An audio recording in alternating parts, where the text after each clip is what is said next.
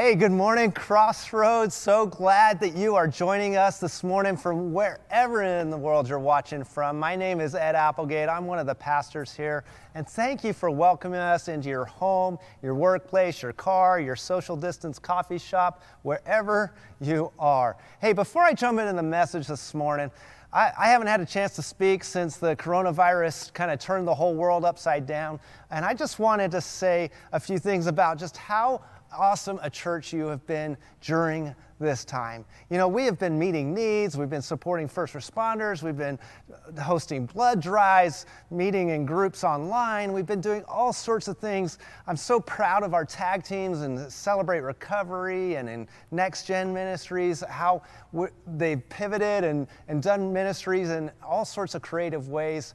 And I'm just so thankful to God to be part of this church and so proud of you guys as a church. I just want to say, as one of your pastors, well done. And thank you for your generosity in supporting the mission of the church. You know, if you'd like to give to Crossroads this morning and to our mission to lead people to discover Jesus and follow Him fully, there's 3 ways you can do that. You can give online through the app or the website, crossroadsgrace.org/give. You can text to give to 797979, or you can even use the snail mail and send your checks to P.O. Box 1200, Manteca, California. And I just want to thank you for your generosity in supporting the mission of Crossroads. You know, I've got a question for you. Have you ever climbed a mountain? There's probably quite a few of you who have climbed a mountain. But have you ever climbed 2 mountains in one day? I have, and let me tell you about it. See, I am not a mountain climber. I don't have any special need to climb mountains. In fact, I like to look at mountains rather than climb them. But when I used to live in England, I had a good friend named Edmund who was an avid hiker, and he was always bugging me to get up a mountain with him. And one day, he finally persuaded me to climb a mountain in North England. And so we set out on our hike early one morning. And you know what? We make really good progress. We actually got to the top of the mountain by lunchtime, and we're sitting on the top, we're eating our lunch, and then all of a sudden, Edmund gets this kind of perplexed look on his face. He starts humming and on in his northern English accent, and he pulls out the map. Yeah, I'm old enough to remember those pre-GPS days, and he's looking at the map, and suddenly he says, "We are on the jolly wrong mountain. The one next door is the one we're supposed to be on. That's the highest peak." And I'm like, oh, that's cool. Well, we got a really good view of it from right here. But Edmund, he's not one satisfied to go home settling at being on the second highest peak. No, he wanted to be at the top of the highest peak. And so that was the day we climbed 2 mountains.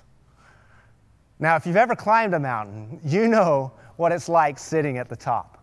There's so many thoughts and experiences. You're exhausted from the climb, you're relieved to get to the top, and you're exhilarated at the beautiful, all-encompassing view. You feel completely alive in that moment. And it's fascinating when you think about it, because that's a moment when your tininess and your insignificance might be the most obvious. And yet in that exact moment is when we feel most alive and full of awe. You know, I think there's a reason for that. We're in week 2 of our series, Greater. We're looking at the life of John the Baptist, who was given the assignment of preparing the people for the arrival of Jesus. Last week, we heard that the coming of Jesus had been prophesied about for hundreds of years, and now it had arrived. God had given John the Baptist the job of announcing Jesus' arrival. Now, if you have your Bible here this morning, go ahead and open up to Luke 1, or you can check out our app, or our chat host will post a link where you can learn. This is Luke chapter 1, where we learn the story of John the Baptist. Now, Luke wrote the book of Luke. He was a doctor, and he went about gathering stories about Jesus' ministry and life from eyewitnesses. And he even names his eyewitnesses in his book so that his contemporary readers could go and talk to those eyewitnesses to find out, was Luke really telling the truth? And that's really cool. But today we pick up the story in Luke chapter 1, where Mary, who's pregnant with Jesus, is traveling to visit her cousin Elizabeth, who's pregnant with John. And we pick it up in verse 39. At that time, Mary got ready and hurried to a town in the hill country of Judea, where she entered Zechariah's home and greeted Elizabeth. When Elizabeth had heard Mary's greeting, the baby leaped in her womb, and Elizabeth was filled with the Holy Spirit. In a loud voice she exclaimed, "Blessed are you among women, and blessed is the child you will bear. But why am I so favored that the mother of my Lord should come to me? As soon as the sound of your greeting reached my ears, the baby in my womb leaped for joy." This is quite a scene going on here. You got two pregnant ladies hugging and laughing, touching each other's bellies, whatever pregnant ladies do when they get together and they're all excited.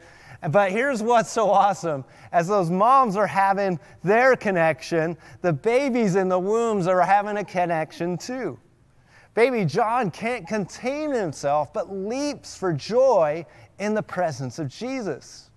He's not even born yet, but get this. That is how amazing Jesus is. John is dancing a joyful jig in his presence. He doesn't have a guitar, he doesn't have air to breathe, but he is worshiping Jesus as if it's the most natural thing in the world.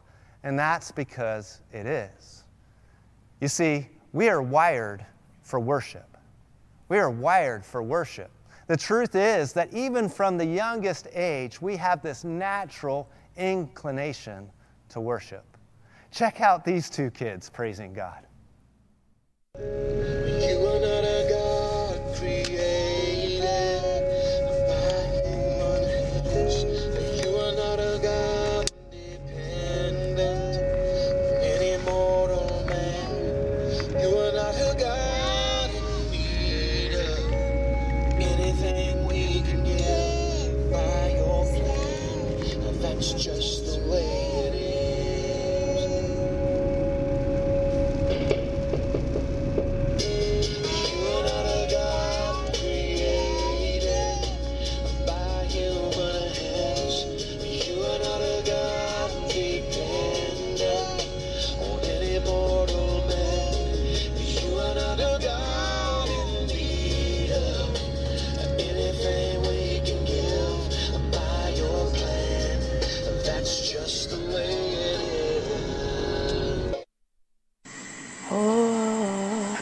All of the glory belongs to you.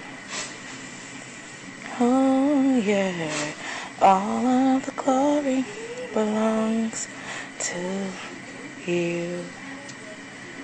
You deserve it. You deserve it. You deserve it. All my worship, you deserve it. Say all of the glory belongs to you. Yes, Lord. I love that. I love that. You know what? If you are a kid watching here today, one, I'm so glad that you're watching. And two, I want you to know you teach us so much about worship. You get it. Jesus is awesome to you, and you love to dance and leap and shout and sing about it. And that does wonders for our grown-ups' hearts. It reminds us of what really matters. So keep worshiping. Never lose that. You know, me, I cannot sing. I love to sing. I just can't really hold a tune. But I remember a time when I was maybe 8 years old. One evening, my parents had a Bible study at the house, and I was in my room laying on my bed with my Sony Walkman, which was this ancient device that you put tapes in and you rewound and fast forwarded to your favorite song. And anyways, you'll look about it in the encyclopedias or something.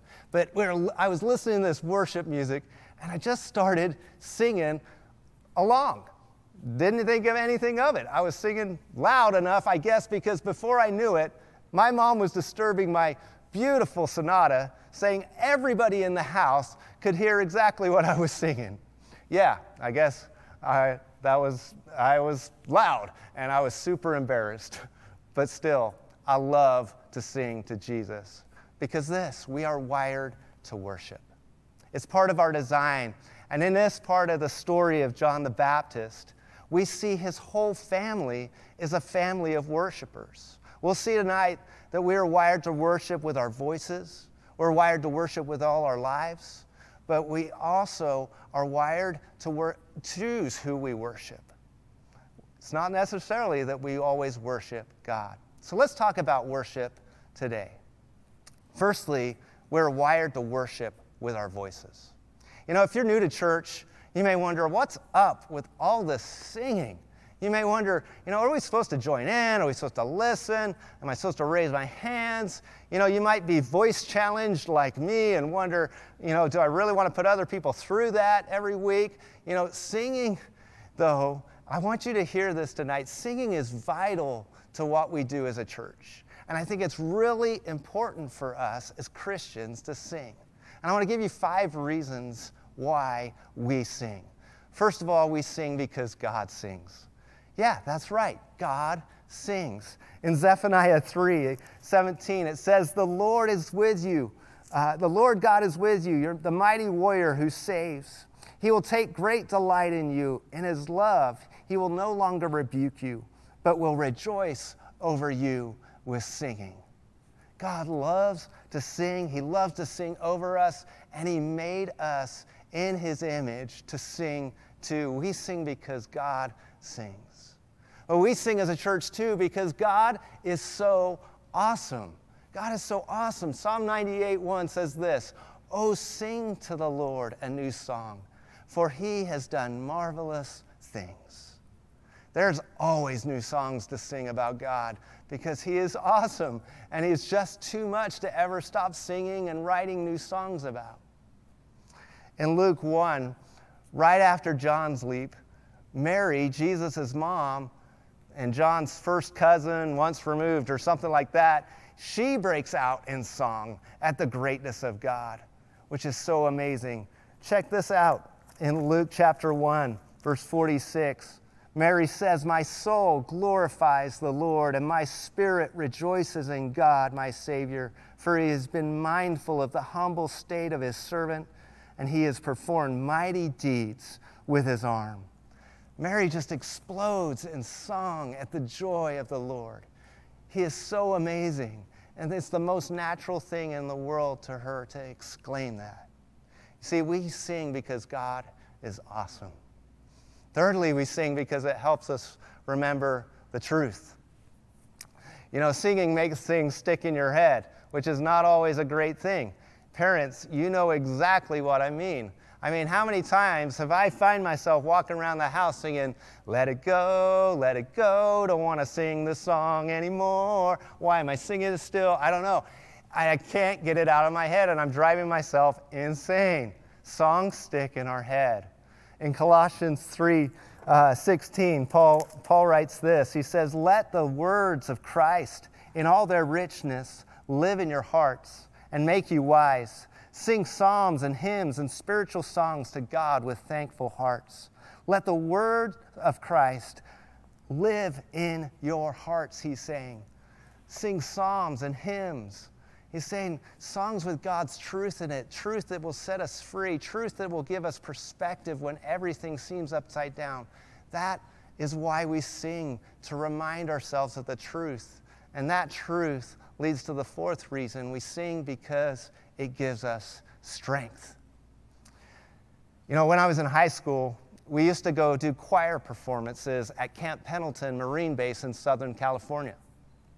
And I got this incredible privilege to watch hundreds of Marines stand to their feet and sing their Marine hymn. And they sung it loud with pride. From the halls of Montezuma to the shores of Tripoli, we fight our country's battle in the air, on land, and sea. First to fight for right and freedom and to keep our honor clean. We are proud to claim the title of United States Marines, hurrah! And the place would just explode with sound. And I tell you what, in that moment, you get the feeling there is nothing going to stop those Marines from tackling anything. It's incredible. And that's what songs can do. Songs bring strength. And how much more strength does singing truth about our great God bring strength? Nehemiah 8:10 says, the joy of the Lord is your strength. See, when we worship in song, it stiffens our spines. It gives us the strength to persevere. It strengthens our resolve.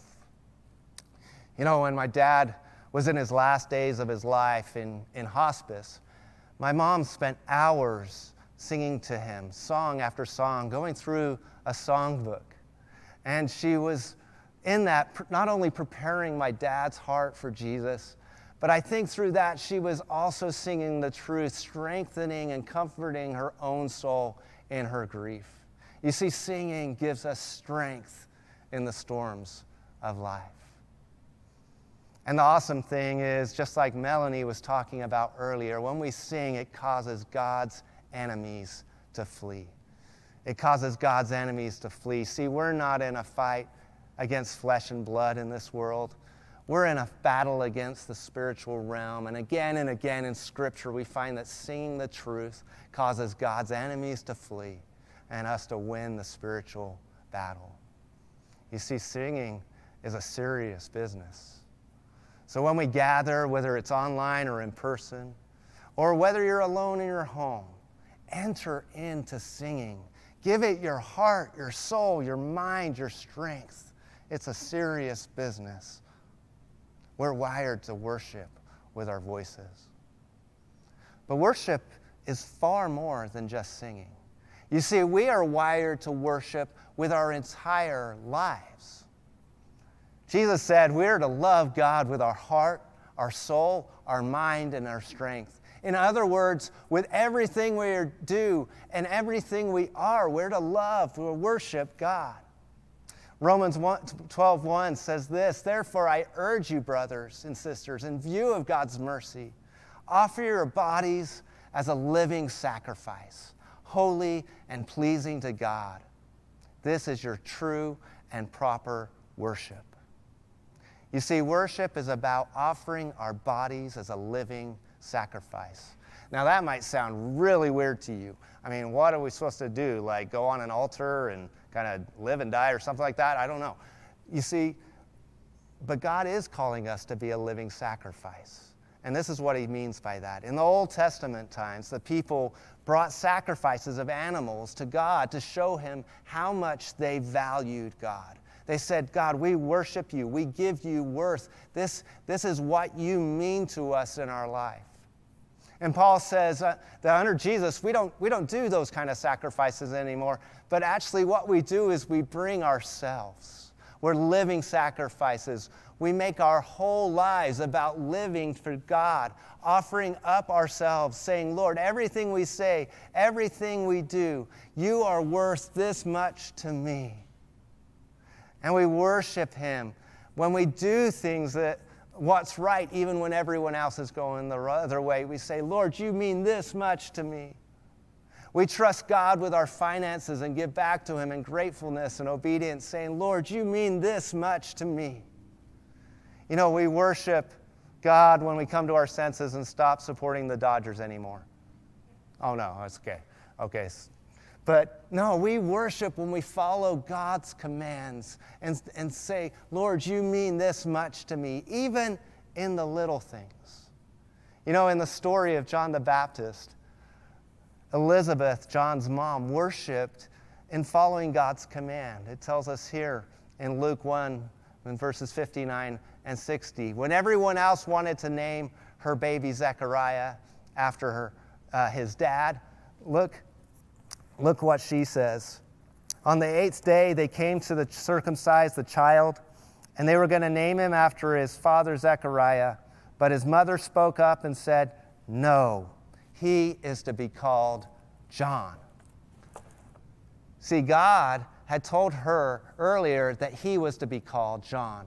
And Elizabeth was not going to have anything else other than what God wanted. She was adamant. And that was worship. It might seem like a little thing, but it was a big deal to God, and so it was a big deal to Elizabeth. You see, worship is about everything we do, living our lives in gratefulness to the glory of God. And here's the crazy thing, though. Even though we're wired to worship, even though God is so amazing, we choose to worship other things. That's at the heart of what is wrong with humanity. You see, we're wired to worship, but who or what we worship is up to us. We're a world of worshipers, but we've decided to worship all sorts of substitutes for the true and living God. Paul describes our condition in his letter to the Romans. In chapter 1, he says this, verse 25, they exchanged the truth about God for a lie and worshiped and served created things rather than the Creator, who is forever praised. Amen. You see, instead of giving worth to Jesus above all things, we've done a terrible exchange. And not only in that are we not giving God the glory he is due. I mean, imagine the goal, right? Substituting anything for God. But not only are we doing that, we're going against our design. God isn't meant to be substituted in our life. I mean, imagine for a moment subbing out LeBron James for all 5'11" lightweight me. I mean, that's a definite loss right there on the scoreboard. Imagine subbing out sugar for salt in that cake recipe. That chocolate cake might look good, but it's going to taste disgusting. It's the same with God. When we sub out worshiping God with our lives, life ends up being a loss. Might look like a cake, but it just doesn't taste like it. But we so easily do this. We end up worshiping all sorts of people and places and things, and we disregard what God says in all sorts of ways. Around here, we talk about the pyramid of priorities, that it starts the way we put God first, spouse second, kids third, and then everything else, job, all that kind of stuff. It's about putting God first. That's about worshiping him.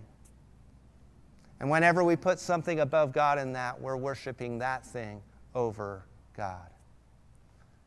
And it's insanity. This exchange we're making, not only are we putting such a heavy burden on our spouse, our kids, our jobs, or whatever to live up to who God is, but we're selling ourselves so short. C.S. Lewis wrote about this when he said this. He said, we are half-hearted creatures, fooling about with drink and sex and ambition when infinite joy is offered us. Like an ignorant child who wants to go on making mud pies in a slum because he cannot imagine what is meant by the offer of a holiday at the sea. We are far too easily pleased. You see, infinite joy is offered us in worshiping the true and living God and knowing him, and yet we are pleased with mud pies in the backyard. We can know and worship the true and living God, but we've subbed him out. We're on the jolly wrong mountain. So let's go down and let's climb the highest peak and enjoy the best thing in the entire world, the Lord himself. And when we do that, it delights our hearts. It stiffens our spines. It opens our eyes to wonders we could never imagine, and because it's how we're designed. You see, we should want everybody to worship God because of that, because of it's our design. You know what's amazing is seeing people who don't know Jesus come to know him. I remember the day at church, specifically in my head, it's a memory of my friend Ollie, who a year earlier had introduced himself as an atheist. He came to Christ, and that day I remember he raised his hands in worshiping Jesus, and it was such a thrill to see that, to see his hands delighting in Jesus. John Piper says, mission exists because worship doesn't. That's our goal. In reaching people, that's our goal, but that they would worship Jesus, that they would find the delight of their hearts in Jesus. We want them to taste and see how good God is. You know, parents, when it comes to raising our kids, the most important thing we can give them is an awe of God, that they capture how amazing He is and come to worship Him fully. Paul Tripp wrote this. He said, the great battle of parenting is not the battle of behavior. Many of us think it is, and it's easy to get stuck in that trap. I know I do. It's not that battle. The battle is for the kind of awe that will rule our kids' hearts, our children's hearts. You know, moms, dads, we've got to do this well, but let me talk to you dads for a minute. See, your kids look up to you, especially when they're young, in huge ways. You basically walk on water sometimes, dads, and it's a huge opportunity. And it's an opportunity as they look up to you to show your kids not your pride in your own abilities, but your awe, your wonder, your worship, your obedience of your Father in heaven. To show them that example. When you're out in nature, when you're doing things together, we just bring up God and how amazing He is. When they get a cut on their arm and they watch it heal, say, wow, isn't it amazing how God has healed? It's designed our bodies to heal. Or you're looking up at the stars. Give your kids an awe of how amazing God is. And I tell you what, if that's the kind of awe they have in their hearts, that will guide them for years to come. This brings us really full circle in the story of John the Baptist. You might remember last week, John's dad, Zechariah, didn't believe God's promise. You see, God had told him and Elizabeth that even though they were both enjoying senior discount at Denny's, they were going to have a baby. And because he didn't believe God's promise, the angel made him mute. And so for 10 months, he was not able to speak. And that's a long time to listen and think and realize what you had done wrong. And Zechariah is repentant. It tells us it right here in Luke chapter 1. I love what happens as John is born and they get ready to name him. It says this in verse 62, they made signs to his father to find out what he would like to name the child. He asked for a writing tablet because he still couldn't speak at this point. And he said, and to everyone's astonishment, he wrote, his name is John. Immediately, his mouth was open and his tongue set free, and he began to speak, praising God. Praising God.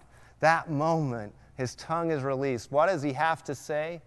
Words of praise to God. He's no longer disbelieving. He's repentant for doubting God.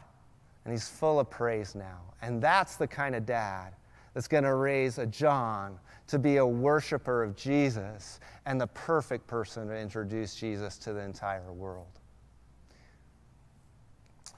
God is amazing. And maybe you're realizing that you have subbed him out. It's time to put him above whoever or whatever we've been putting above him. It's time to worship him above all things. You know, today you might be leaping like, might need to leap like John, even at a young age. It might be that you need to sing like Mary.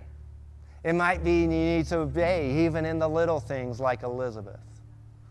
Or it might be like Zechariah, you're come to your senses, realizing God is who he says he is, and he has done amazing things. And it's time to speak words of praise of God to those around you. Let's learn from this family of worshipers. You see, we're wired to worship. We're wired to worship with our voices. We're wired to worship with our lives. But it's up to us who or what we will worship. So this morning we're going to move into a time of communion, and we're going to remember what Jesus did for us. This is an act of worship in itself as we come before him and remember him and thank him for what he did, redeeming us through his death on the cross. And this is a time to take different postures in your worship this morning. Maybe you want to raise your hand in thankfulness and gratefulness. Maybe it's a time to just bow and pray as you listen to this song. Maybe it's the chance to sing. Maybe it's a time to confess and say, Lord, I haven't put you first in my life, or this week I haven't put you first, and to say sorry and to thank him and worship him for his grace and his mercy. So it's a good time to get your communion elements ready if you don't have them. And let's do business with God in these moments. All believers are welcome to communion with us.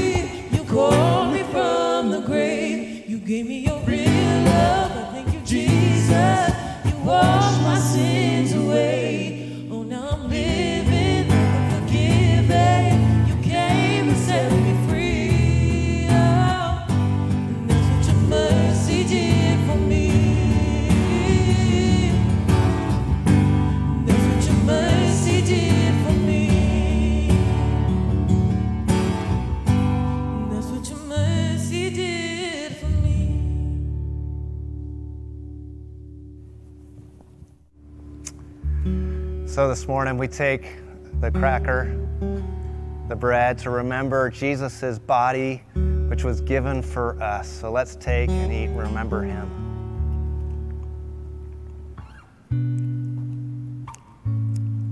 And we take the juice and we remember and worship and thank him for his blood that was spilt for the forgiveness of our sins. Let's take and drink. Father, thank you so much for your grace and your mercy, that even when we had subbed you out, you pursued us, you came after us, and Lord, you forgave us. You sent your Son to die in our place so that we could be with you and know you and have the joy of worshiping you forever. We worship and we praise you. Guide us as we go into this week. In Jesus' name we pray. Amen.